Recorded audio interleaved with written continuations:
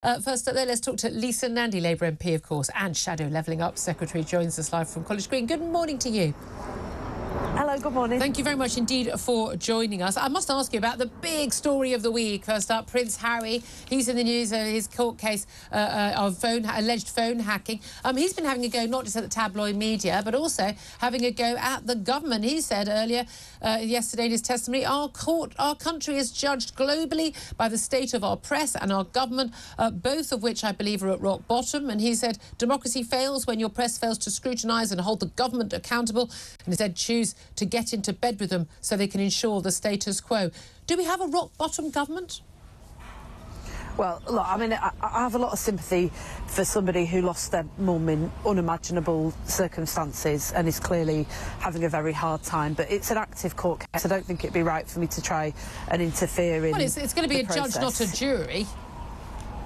Yeah, but there are allegations that are being made in a court right now, and it's right that the judge makes a decision about that, not politicians.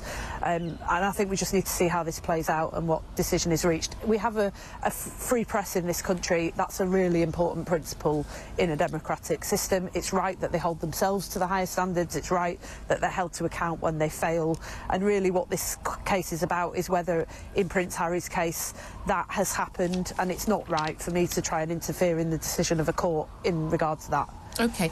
We've had some new figures out from the OECD looking at what is happening in terms of... I'm now not going to be able to find these figures, which annoyingly I've... oh, no, I've got them right here. I do apologise. The UK is to have the highest inflation in the developed world this year. This is what the Organisation for Economic and Cooperation and Development has said. Their latest set of forecasts that came out in the last half hour or so. This is basically ahead of risking... the issue is energy prices that are substantially increasing the problems of inflation, but also dealing with rising interest rates as well. Whose fault is it that we're going to be seeing the highest rate of inflation in the developed world? Well, I think the problem is that for 13 years we just haven't prepared and made sure that we had proofed our economy and our country for shocks that might happen. So every country in the world is dealing with an inflation crisis, but Britain is uniquely ill-prepared to cope with it, particularly in relation to energy.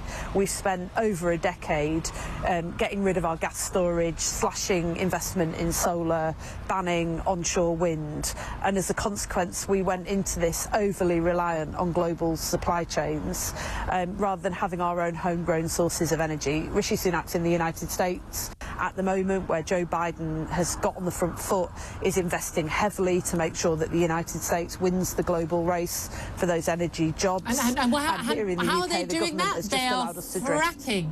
Lisa Nandy, they are fracking for the gas underneath their feet. They've also got, the world's second biggest oil exporter as well.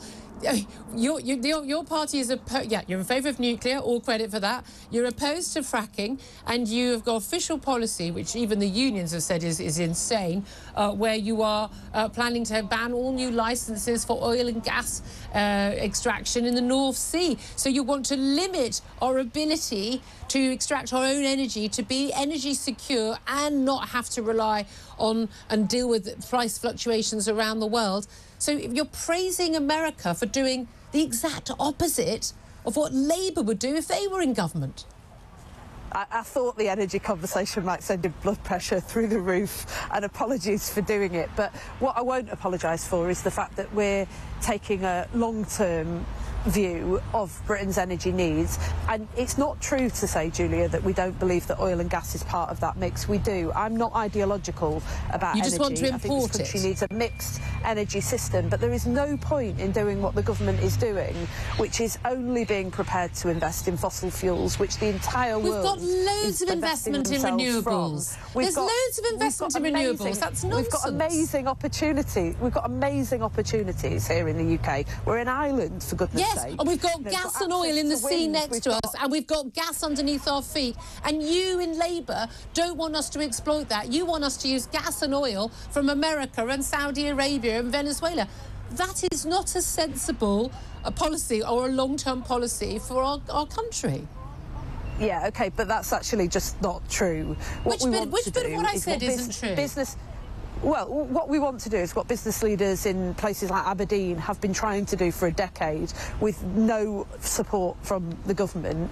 We want to take those incredible skills that exist in parts of the country where we have fossil fuels still and transfer them into the jobs that will last for decades and decades to come. Take the decision up in Cumbria recently to reopen a coal mine, which even the government accepts will create jobs that only last for a matter of years, if not but we months. need that coal right when now. They That's could have invested, when they could have invested in new nuclear, which would have created thousands of well-paid jobs that would last long into the future. Okay, no, I'm all in favour. I'm all in favour of the nuclear jobs. Cumbria, and we think that's a crying shame. We also need. There are some industrial processes that need coal. That is a reality. There's also no one who knows anything about this subject who thinks we're not going to rely on fossil fuels for the vast amount of many of our energy needs. We can rely on solar and wind when the wind blows and the sun shines for our electricity needs. We cannot rely on that to power all of our cars and all of our industry. That is not going to happen. We need to use, and we will continue to use for decades to come. You talk about a long-term view,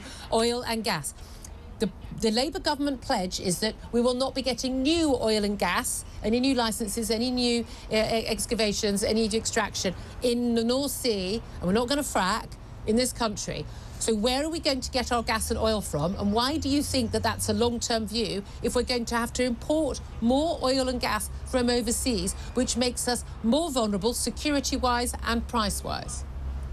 Well, you've just answered your own question, because we have oil and gas licences that are currently granted in the North Sea that provide some of our energy mix. And as I've said to you repeatedly, I've always believed in a proper energy mix. It's one of the ways that you prevent capture in the market by any one source of energy. But there are great opportunities here, particularly around new nuclear, where, you know, across the country, outside of London and the South East, nuclear is one of the best sources of well-paid jobs. And in Warrington, in Cumbria, we are pioneering new forms of technology in nuclear, and yet the government has stalled and stalled and stalled on getting new nuclear power sites built. I think most of my audience would say plague on all your houses in order to move forward. Tories haven't built any. Tories haven't built any. You're all as bad as each other in terms of long-term energy policy, but the reality is your policy is even worse than the Tory policy. We commissioned the last nuclear site when we were last in government. That was over 13 years ago, and the government still hasn't managed to build it. And that is a crying shame for people in this country. And we will crack on and do it. That's our commitment. So I don't accept for a moment that it's a plague on all your houses. We've got a plan to deal with it. Nuclear is not going to meet all of our energy needs. And when the lights go off and when people are paying an absolute fortune to heat their homes, do you think the voters are going to say, well done, Labour and Lisa Nandy? Because I don't think they are. I don't think they're going to let this wash. Can you hear me? I'm sorry, yeah, it just cut out at the end. Apologies, I wasn't quite sure whether you've frozen or not. But when the lights go out and the energy bills are still sky high, and we're having all those problems because we haven't had that investment in new oil and gas extraction, whether it's at land or at sea. Do you think the voters are going to say, oh yeah, that's fine because renewables? Or do you think they're going to say bye bye Labour government?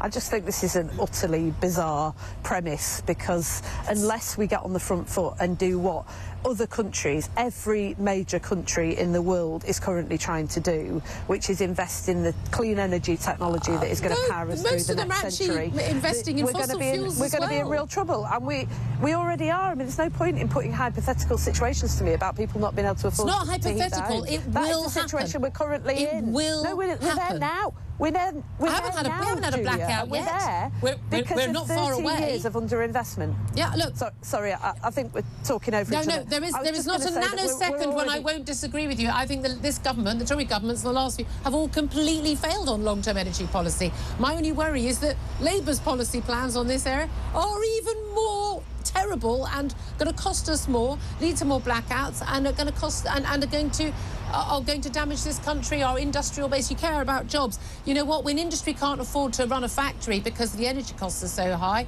those jobs are going to be long gone. Your 500,000 green jobs, that's going to be pie in the sky. That's the sort of jobs we're going to lose, not gain, under your policy.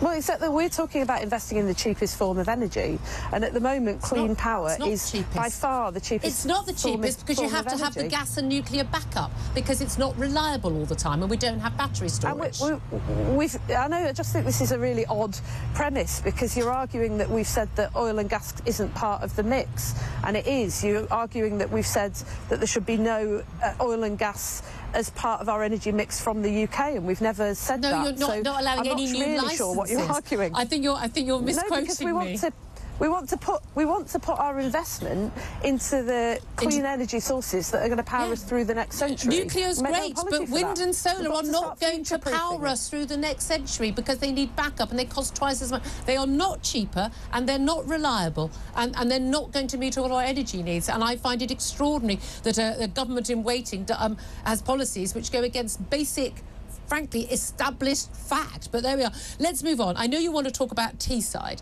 and you are looking to bring a binding vote in Parliament regarding a Teesside redevelopment. Can you briefly tell us what that's about? Well, we've been really concerned about the serious allegations that have been raised about the use of public money on Teesside. The Teesside Steelworks, which was hugely important, significant to people in the region, through which they've contributed an enormous amount to the UK economy for generations.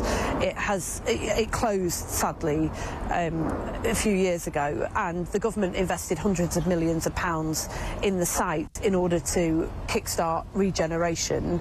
That site has now been transferred into 90% private ownership with no public consultation, and serious allegations have now emerged that the owners, who are major donors to senior Conservative figures, have made £45 million already out of the site without allegedly putting a penny in. That's why we've called for an independent investigation into what's happened to ensure that this site is providing value for money for people on Teesside. It's been backed by the Tees Valley Mayor, but the government is blocking it, and we're seeking to overturn that today. I'm just going to throw out, by the way, that you can't make steel without coal, but I'm just throwing that out there. I'm not starting that battle again. Let's talk briefly about Margaret Ferrier. She is a former SNP MP. She is now facing a 30-day ban from the House of Commons for an outrageous breach of COVID rules. She knew she had COVID back in autumn of 2020. She got on a train travelling across the country knowing that she was COVID positive at a time when that was absolutely